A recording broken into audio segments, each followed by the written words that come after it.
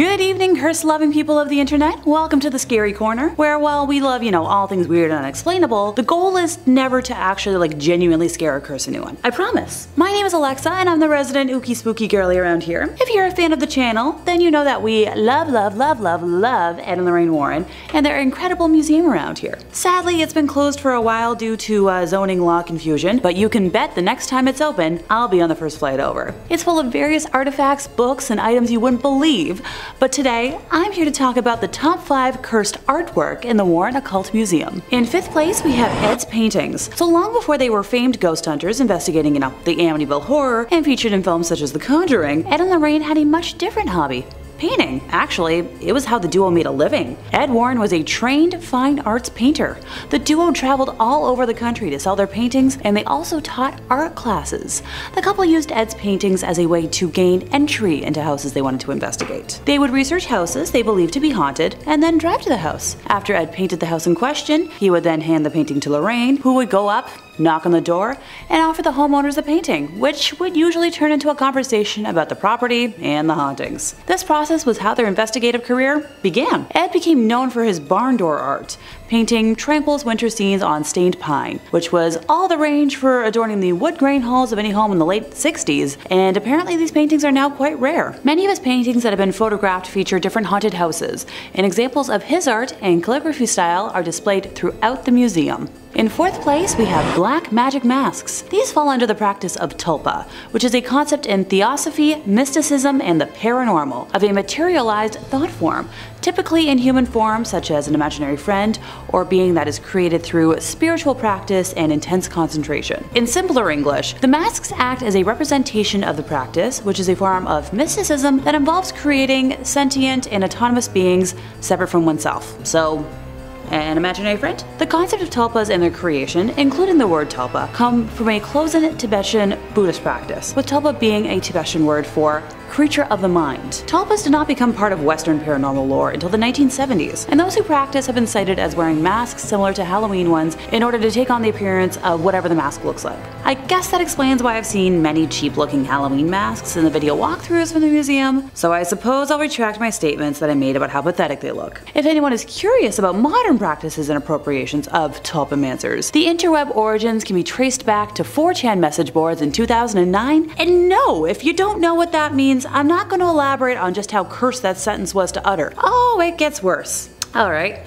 The communities gained popularity when adult fans of My Little Pony started discussing tulpas of characters from the Friendship is Magic television series. The fans attempted to use meditation and lucid dreaming techniques to create imaginary friends. Look, I knew someone back in high school who fell under that subculture, and he was the furthest thing from mentally stable. The guy had people munching fantasies as well. Time to move on before I get nightmares again. In 3rd place, we have a Satanic Idol. So this story began in 1991 when a deer hunter was walking through the woods in Connecticut, close to where Ed and Lorraine resided. The hunter got lost and after some time stumbled upon a raised, circular rock formation with the idol in question standing in the middle of it. It is believed that the formation was common with folks who practiced devil worship in the 70s. The hunter began to feel uncomfortable and left the area, deciding to make his way back to his car, and along the way he noticed an elderly gentleman walking alongside him who was dressed head to toe in black. Now the man in black never spoke a single word to the deer hunter. The hunter was getting more nervous by the second, and also more lost and unsure of his directional path. Desperate, he turned to the mysterious figure and simply asked, "How do I get out of here?" Luckily for our narrator, the man in black pointed in a direction and then disappeared. The hunter was so thrown off by that day that he reached out to Ed, who requested to be brought to the same area. The hunter wasn't 100% sure he could find the exact location, but was willing to try. Together, the men were able to stumble through the forest, and without the aid of the man in black this time, found the rock formation. Ed removed the demonic idol from the area and placed it at home in his museum, and that's when things got a little weirder. Because, a man in black spotting and weird forest stuff isn't weird enough for us. Approximately 3 days after removing the idol, Lorraine collapsed for no known reason, and she was transported to the hospital where no one could identify what was wrong with her. Thankfully, after 3 more days, she recovered. Red flag time! 3s and 6s are very popular numbers amongst the demonic scary people and things that you want to avoid. Ed believed that this was caused by the gentleman in black, who was believed to have been a high priest in a satanic cult, as a form of payback for removing the satanic idol. Now, this idol remains in the Warrens Museum to this day, and honestly, I think it looks like a papier-mâché masterpiece of an alien, but please let me know in the comments if anyone out there has a different opinion. In second place, we have a shadow doll. So among one of the first haunted items visible in the museum to visitors is a shadow doll, which boasts bird feathers and a genuine human tooth.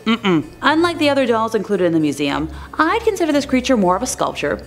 Ergo, why she made her way to my list today. Also, she's just overall terrifying to look at. I'm calling it now. She better join the TV universe soon. So a shadow doll is a statue or deity of sorts that is made specifically for harm and to be used at the center of curses. I happen to know the steps for the most common curse, and while I'll leave out a step for safety, yes, I promise I'll elaborate. So the caster would first need to take a picture of the doll, write a curse on the back of the photo, and then send it to whomever the curse is aimed for. The person who receives the picture with the curse will sadly invite that curse into their lives. I'm thinking, oh, totally forgot.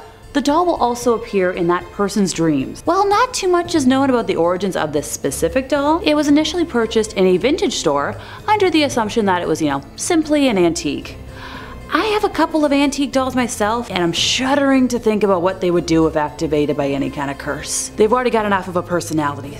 Thanks. In our first place, we have a copy of Crying Boy. So when Bob Smith was a young child in the 70s, he became fascinated by a painting in his grandmother's house. The painting was a cheap print of a well-known piece and was hung on the living room wall. The photo depicted a boy who was a similar age to Bob, and for some reason, looked sad and downcast, with tears brimming from his troubled eyes. A few years after the painting went up on the wall, there was a devastating kitchen fire in the house. While the kitchen was destroyed, the rest of the house was undamaged. The painting was eventually sold in a garage sale to Ed Warren himself. For years it puzzled Bob why his grandmother got rid of the painting, until he read a series of articles about a cursed painting. Yep, that painting was The Crying Boy. That's the title of the painting. The Crying Boy was one in a series of paintings by artist Giovanni Bregolin that was completed in the 1950s. The series depicted young, teary-eyed younglings. While it may seem strange to want an image of a weeping child on your wall, the pictures proved popular all over the world. For example, in the UK alone, over 50,000 copies were sold. The children represented were often poor and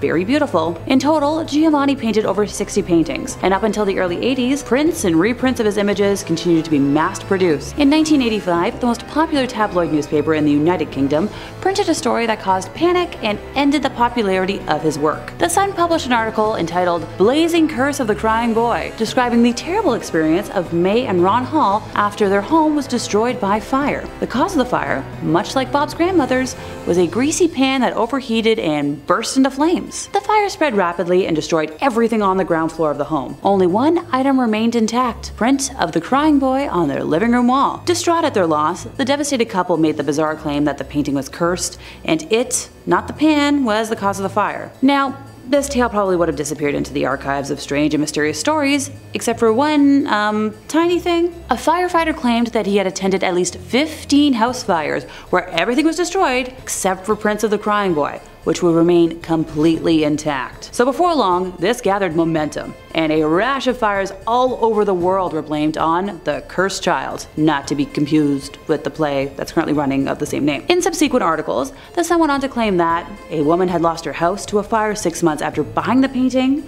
Two sisters had fires in their homes after buying a copy of the painting, when one sister even claimed to have seen her painting sway backwards and forwards on the wall while it was happening. A concerned woman on the Isle of Wight attempted to burn her painting without success, and then went on to suffer a run of very bad luck. A gentleman in Nottingham who possessed a print of the painting lost his home, and his family was injured. A pizza parlor got destroyed, including every painting on their walls, except for the Crying Boy. When the Sun reported that even rational firefighters refused to have a copy of this painting in their homes, the reputation of the Crying Boy was damned forever. In all these cases, and many more that were reported, paintings of the Crying Boy went unharmed. Eventually, there was an image of a crying child by any artist in a house that went on fire. Now, some folks claimed that they experienced bad luck if they attempted to destroy or even get rid of the paintings, while others were convinced that it was only a matter of time before disaster struck them. The Sun eventually offered the frightened public a solution. On Halloween night of 1985, hundreds of the paintings were collected together by the newspaper and burnt under the supervision of the fire brigade. So, why would this seemingly innocent series of paintings be cursed? Theories ranged from the little boy being from a Romani family who placed a curse on the artist, to others claiming that the subject of the painting had died in a fire and his spirit was trapped in the art. The most enduring story claims that the boy accidentally set fire to the studio of Giovanni Bregolin. Simply put, wherever the little orphan went, fires mysteriously followed, earning him the name Diablo or Devil. And that brings us to the end of our time for today. Seriously, can the museum reopen already? There's so many little artifacts that I've seen in video walkthroughs that I can't find anything about online that I am desperate to hear the stories about. Well, Ed and Lorraine are sadly no longer with us. Their son-in-law Tony has taken over as the resident expert, and I would love to pick his brain. Feel free to let me know in the comments what artifact you'd love to know more about. And as always, don't forget to like, subscribe, and hit the bell for more cursed content from us here at Top 5 Scary Videos.